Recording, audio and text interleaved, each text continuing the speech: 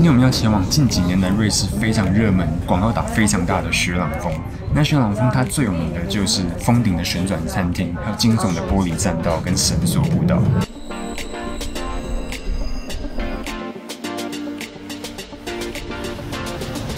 现在来到了 Lauterbrunnen 瀑布小镇这边转车，要转乘缆车，后面就可以看到少女峰，非常的漂亮。那 Lauterbrunnen 车站这边就旁边直接过一条马路，或者说直接从它的地下道就可以走到这个缆车站。那如果要上雪朗峰，其实从 Lauterbrunnen 这边有2条路，一条就是我现在搭的缆车，另外一条就是搭公车经过 Lauterbrunnen Valley， 然后到达 Schilthorn 那边去搭缆车上到 Mürren。那我今天要走的这一条路线呢，是从 Lauterbrunnen 这边搭缆车上到 Winterthur， 再搭火车，搭着火车，然后再到 Mürren， 然后再搭缆车，所以沿途都会非常漂亮。现在缆车转成火车，那其实搭缆车、搭火车都一定要积极的去抢最好的位置。像刚刚缆车站在门的旁边就可以看到整个峡谷的风景。那现在上火车就是我刚刚也是冲第一个，然后要坐左边往 Mürren 的方向，坐在左边才可以看到非常漂亮的草原跟山峰。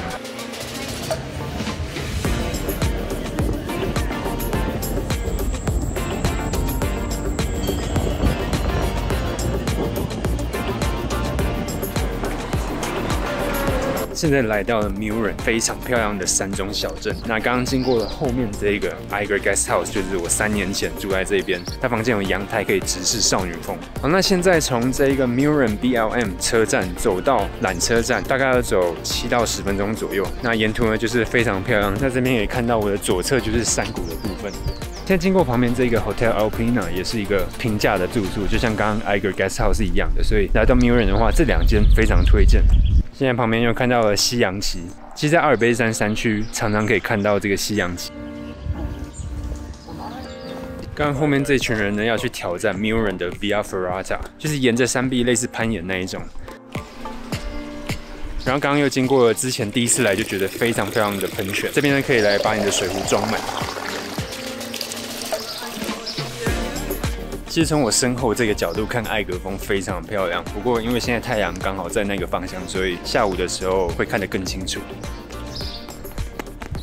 那现在很快就要到缆车站，那这边看下去非常漂亮，非常多的房子，然后对面雪白的山。其实这个 Mürren 小镇它的人口就只有400多人左右，那其实大部分这边都是外来的旅客，或是来这边住在旅馆、住在饭店。 Return tickets to Schilthorn. How many? One. One. Yeah. Then it goes at 9:40. Okay, 9:40. Yeah. Thank you very much. 现在来到了 Mürren 的缆车站，那现在这边可以看到山顶上面的天气现在是怎么样，所以今天可以看到的是天气非常的好。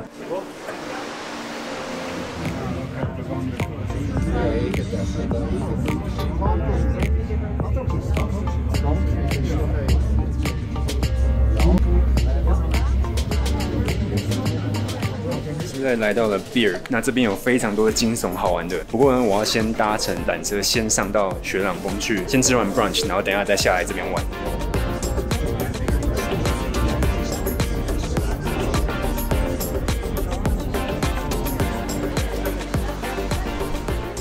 经过了3个小时，转了好几趟的火车跟缆车，终于现在来到了雪朗峰。 我们现在就出来到这个看台，看一下外面。3年前我来过这边，不过当时呢，下面整个都是云层，就是雪朗峰是天气好的，那下面整个都看不到，就是云海也非常漂亮。但今天完全是一个不同的景色，整个看过去都没有云，可以看到下面全部都是草原，然后还有山坡。这边现在可以看到，我们现在在这个看台，这是旋转餐厅的就是周围，然后这边可以看到20几座3000多公尺以上的山峰，然后这边也有非常多可以拍照打卡的地方。那现在呢？ 来到这个角度，可以看到刚刚在 Mürren 的那个网球场，然后对面那边就是刚刚从 Birg 那边搭缆车上来。那上一次呢，我们拍到了一张照片，就是这边都是云海 ，Birg 那边就浮出来像一个小岛一样。然后远方下面那边可以看到一个湖，那个湖呢，下午如果它的步道有开的话，我就会过去那个湖走走。其实从 Lauterbrunnen 或是 Mürren 或是 Birg， 其实都可以爬山上来。那不过可能现在沿途还有积雪，可能到7月、8月才会开放，所以现在这边是封起来的。之前上次来就有从这边走下去，然后到下面那一颗石头去拍照。然后现在走到另外一个角度，这边还可以看到在远方的图恩湖。然后在这旁边有一个看台，就是这边可以看到整个360度的全景。那其实来到雪朗峰这边都可以看到007的字样，这是因为之前007就在这个地方取景，所以这个也是其中一个他们的地标。然后这个看台这边有很多人就坐在这里，可以吃早餐或者是在这边休息，喝点咖啡。就他们这边有摆了非常多的桌子在户外。下面的步道看看有没有开放，有开放的话就下去走一走。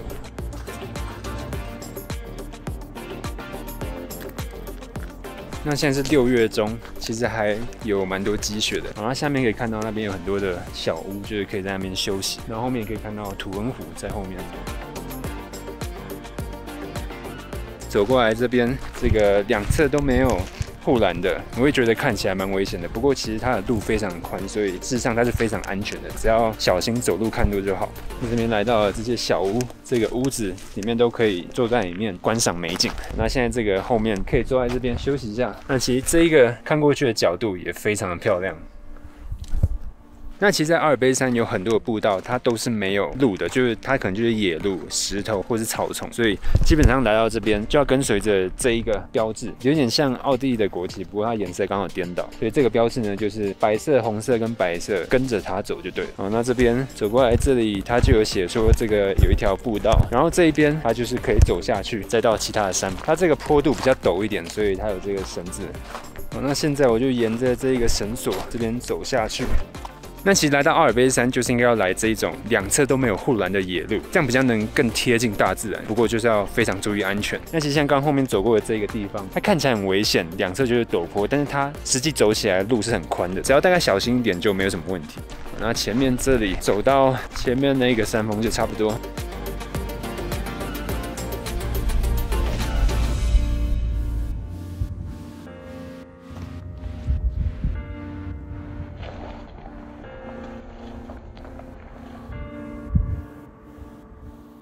然后现在就进去旋转餐厅，到楼上去。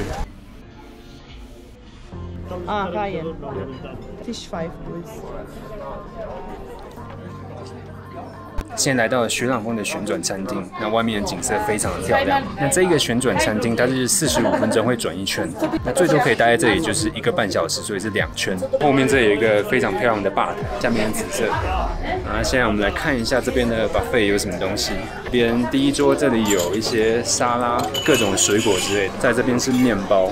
然后有许多果酱，这边有熟食，像意大利面、香肠，反正就是基本上这边欧洲早餐必备的东西。然后好像还有一些薯饼之类的。然后这里还有一些火腿，然后这里有香槟可以无限畅饮，然后再来这里是汤的部分，好几种汤，有4种汤可以选择，非常的丰富。所以今天等于说来到这里大概是12块瑞士法郎就有这样的buffet，吃到饱，非常的划算。然后在后面这里还有咖啡的部分，这里就是自助的咖啡，然后这里有一些各种不同的茶。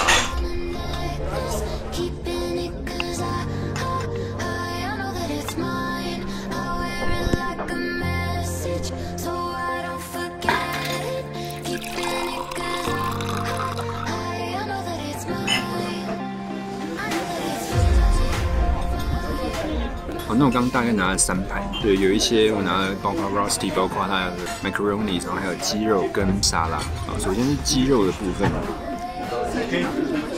它这个鸡肉有一点东南亚的口味。再来蘑菇酱跟意大利面的部分，它这个蘑菇酱非常的香，就是那个奶油跟蘑菇融合在一起，还有 Parmesan cheese， 那味道非常的棒。再来它的 rosti 的部分。好吧，它的 rosti 不太及格，不知道是不是它因为放在那边放太久，因为它整个不太酥脆，味道也没有出来。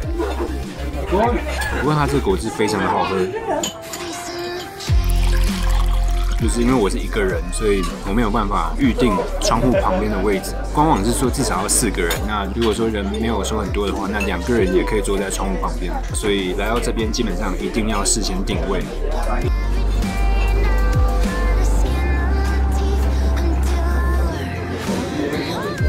那这边除了 brunch 以外，还有单点式的，所以可以自己做选择，都是在同一个这个旋转餐厅这边。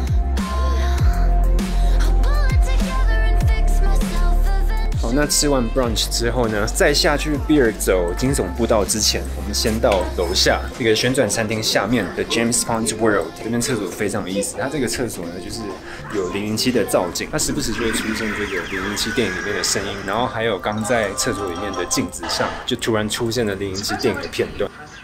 好，那现在来到了这边。007这边就是有当时电影的这些海报，都是非常复古的。然后其中后面这一幅应该就是在雪朗峰拍的。然后这边随时都会听到007的音乐，还有枪声。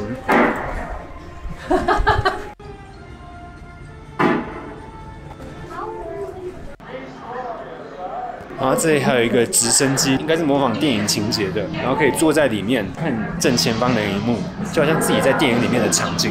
然后它这边还有很多的小游戏，我现在旁边这个是有点像是赛车这种感觉，手上拿着枪可以扫射，模仿你在用这个车，然后滑在雪地上面，然后再出任务。